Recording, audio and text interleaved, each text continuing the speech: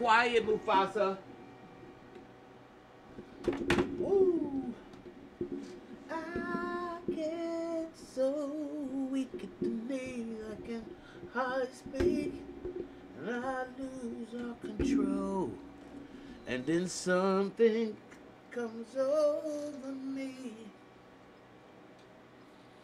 Amen. Now, oh, want you to stay with me. I'll swallow my pride. Hey, good morning, good afternoon, good evening, family. Welcome to the Mental House with me, your host, Khadijah. Okay, I want y'all to check this out because I think it's really important when we start talking about this mental stuff. That Nashville shooter, Audrey Hale, had been seeing a doctor for emotional disorders before murdering those 3 children and those 3 adults this week. In the latest development to come, one day after Hale, 28, opened fire and killed 6 at the Covenant School in Nashville, Tennessee. On Monday morning, authorities revealed that she had been suffering from an undisclosed emotional disorder. Okay. And according to the Nashville police, Hale had regularly been under the care of a doctor to treat the illness in the weeks leading up to Monday's shooting.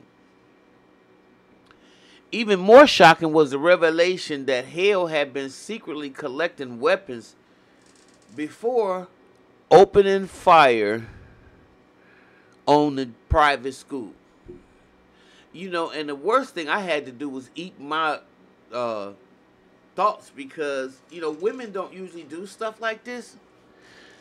I can think of maybe one person as that chick that went into YouTube, I believe it was, one of these social sites or something, and went in there and raised havoc or tried to shoot somebody or did shoot somebody. It's just been so many shootings in America that any sane and rational person would know that we are a country that is not only on the decline, we down. Anytime all you do is shoot people in your damn country, and you can't go to the store, you can't go to a game, you can't go to the grocery store, you definitely don't feel safe sending your children to school, and y'all think this is normal? This is only dictated by people without souls. If you don't have a soul, you will live like this. I don't care how corrupt a government is. Most of them don't want their babies shot down. That's why I know America is just really, I don't want to say how I really feel it, but this place is so damn a cesspool full of shit. For real, that, can't nothing help it but somebody come down and just destroy. We just so soft and ripe and just waiting for somebody to just pick us off because we're too fucking crazy. This is insane. We shoot our babies. And then you got all these mentally ill people that are running around here, and then y'all get mad because somebody talking about a damn drag queen having a drag queen show for kids. What is really going on? This is so insane. So this person already had been gearing up for her grand finale. And I was already saying, that's a man. Women don't, they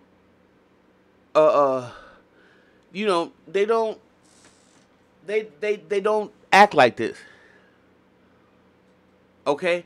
But as it turned out, she had been hiding several weapons within the house. And as previously reported, Hale entered the school at approximately 10:15 Monday and proceeded to fatally shoot 3 9-year-old students at the school, as well as a substitute teacher, Cynthia Peak, the school principal, Catherine Kuntz, and the school custodian, Mike Hill. Body cam footage from responding officers released on Tuesday showed that the MNPD swiftly responded to the active shooter and eventually killed her at 10:27 a.m., roughly 15 minutes after she first began shooting her rampage. I mean, yes, it could have been definitely worse, and I really commend the police officers. At least they weren't afraid and didn't run out away from her so she could have did more damage. They found a lot of documents. This was clearly planned. There was a lot of ammunition, and there were guns. I want to know why she chose that school with some little bitty kids. What a freaking... Listen, you know how I get totally upset when you start talking about these children and just how they are so vulnerable and because of adults.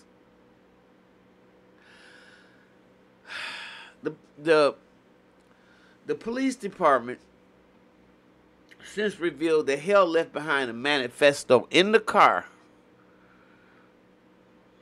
and she had drawn out maps of the school detailing how it was all going to take place. You know, and like I said, which is very unusual because most women don't even do stuff like this. And I want to apologize, excuse my language this morning, because I'm just so sick of them killing these kids. And kids having to live like this. Never thought about nothing like that when I was in school. Somebody coming in and shooting me down. We don't give a... Man, look, it's so sad. It's hard to even wrap your arms around. That we going to the most gullible people in our society. Like the police go to the gullible people in a society, and then we wreak havoc on them as if they have a leg to stand on. They don't have any money because you stole all the wealth, so they can't even defend themselves or post bail when they go to jail, and that's just how y'all like it. That's why y'all can park in their neighborhoods and look for bad shit. Yeah, I said it. You know, but when you look at a list of, let me just change the subject. Notorious female gangsters in the world. Like I said, you don't hardly find a lot. You found a lot more of these back in the days. But so it don't mean that they are absent. So I'm going to come back in the next video and I'm going to talk about some of the females that we had that were underworld gangsters. Again, women usually don't commit acts like this. And that's why when they do, it's so shocking that a woman will go in there and kill some kids. You know, I don't know, y'all. I'm going to see you guys. I want to know what y'all think. Am I losing it? Because I didn't come from hell. I'm from heaven. I'm in hell with like the rest of y'all in this craziness. I want to know y'all comments. What y'all think about this madness? Oh, God. I'll see you in the next video. Kids. They kill kids in America.